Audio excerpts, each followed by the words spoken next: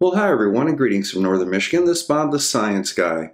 Today I'm going to have another look at Anthony Riley. Now, a little while ago I put out a video in response to his density video, and the problem was that that was a rather short video that he put out, and the explanation behind it stretched out over an hour, and many people didn't get to see it. So what I want to do is I want to go ahead and unpack that video, and I want to break it down into more bite-sized pieces. Now, today's video is going to be on the independent variable. This is a key feature of Mr. Sleeping Warrior's arguments for the flat Earth. He likes to disregard all science and claim that it is pseudoscience if the investigator doesn't personally wiggle the independent variable. Well, we're going to have a look at exactly what an independent variable is and whether or not it's necessary for the examiner to personally manipulate it, or is it important for him to choose the right variable to be the independent variable.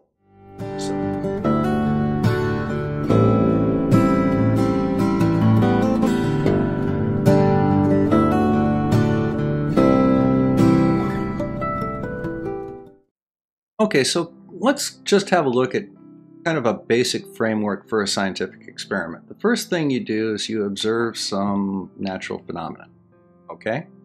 Second, you develop an explanation as to why that is occurring, and that's called your hypothesis. Now, then you have two variables that you have to come up with. The first one is the independent variable. This is what you think is the cause of the change in what's called the dependent variable.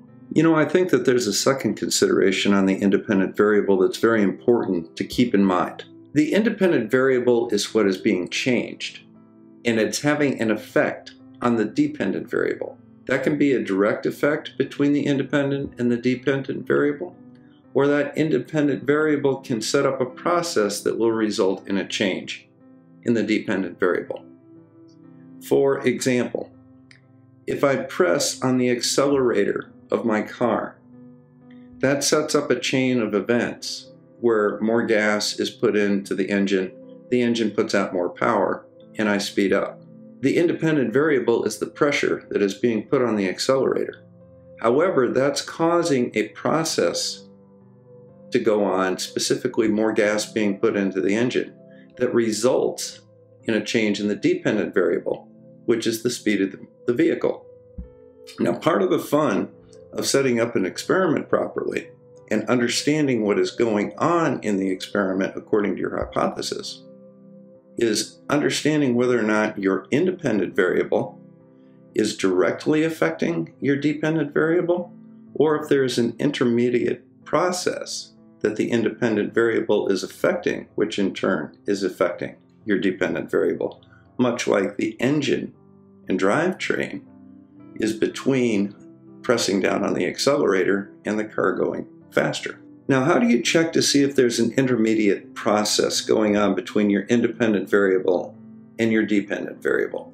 Well, in our car example, we could turn the engine off and then press down on the accelerator and see if the car moved faster.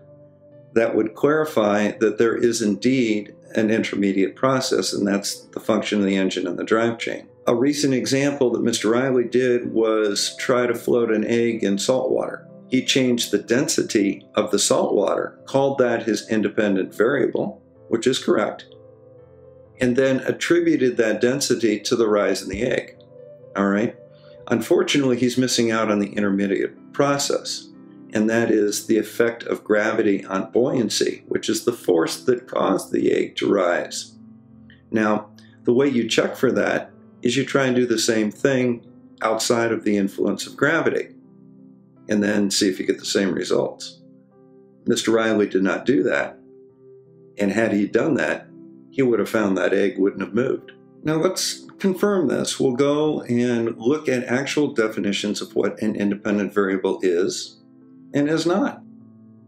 Now, two examples of common independent variables are age and time. They're independent of everything else.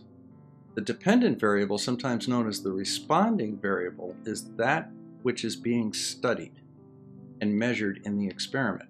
It is what it changes as a result of the changes to the independent variable.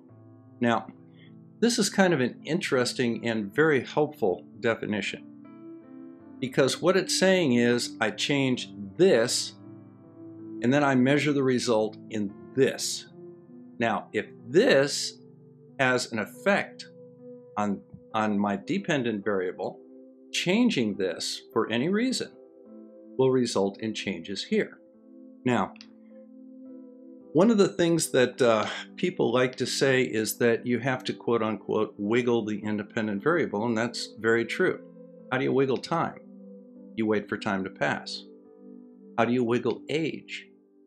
You just wait for something to get older. Now, by definition here, we can see that both are considered independent variables. They are never a dependent variable because we can't change time, nor can we change age, and there is no factor that we can employ. There's no variable that we can employ that will result in a change in time or age. So let's continue to go down a little bit further. Now, here's another one right here. What is the definition of an independent variable in science? Independent variable definition. An independent variable is defined as the variable that is changed or controlled in a scientific experiment. It represents the cause or reason for the outcome. Independent variables are the variables that the experimenter changes to test their dependent variable. Now, here we're seeing some of the cause of confusion in the flat Earth.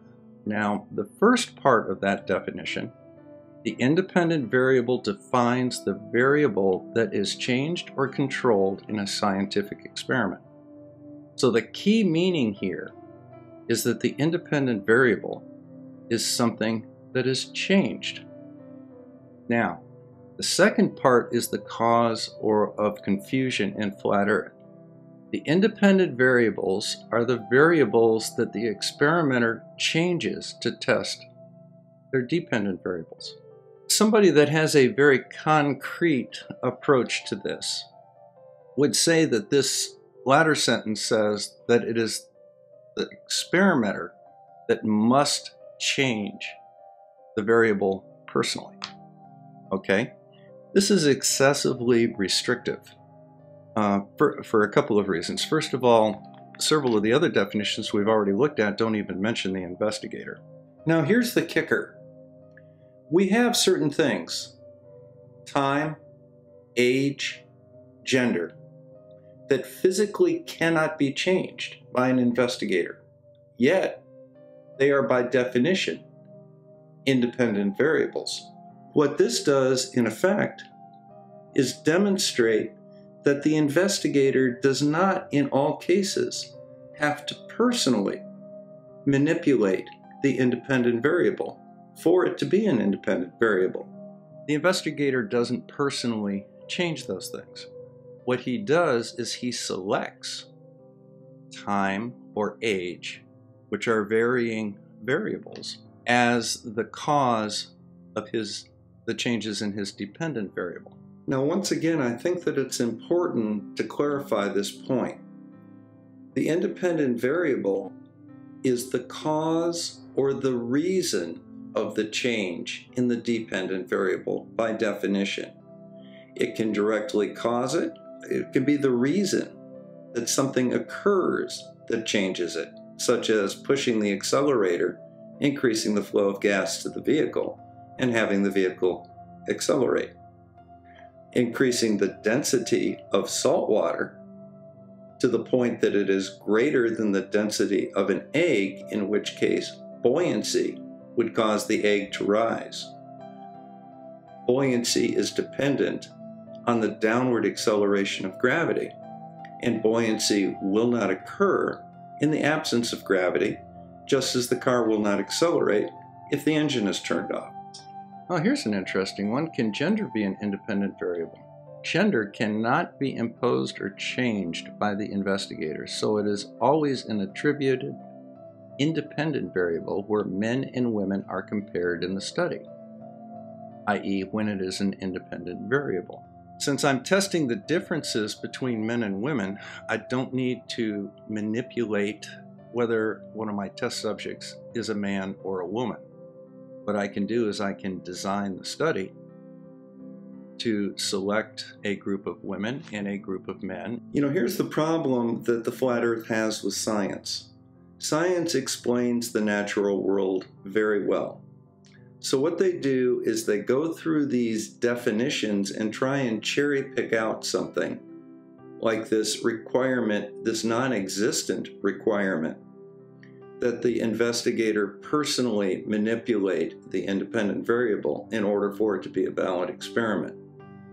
They also very subtly change the definition of the independent variable from the presumed cause or reason of the change in the dependent variable to the designated cause of the independent variable. It's subtle, but as we can see with Sleeping Warrior's saltwater and egg experiment, he changed the density. That was the change in the independent variable that he did. However, he didn't account for the intermediate step, and that is buoyancy, which is dependent on gravity. When this was pointed out to him, rather than repeat the experiment outside of the influence of gravity, he simply hand-waved it off by citing his own personal cherry-picked definition of the independent variable and saying it didn't need to be addressed. Well, it does need to be addressed. It has been addressed. And in the absence of gravity, it doesn't happen. So that gravity is the engine that makes the accelerator move the car forward. This is Bob the Science Guy. Thank you very much for tuning in. Hey, take a second. Go ahead, reach down there, hit that like and subscribe button. We just crossed 10,000 subscribers, and we're heading for 20. This rabbit hole's too deep for me. Feel my brain getting real sore.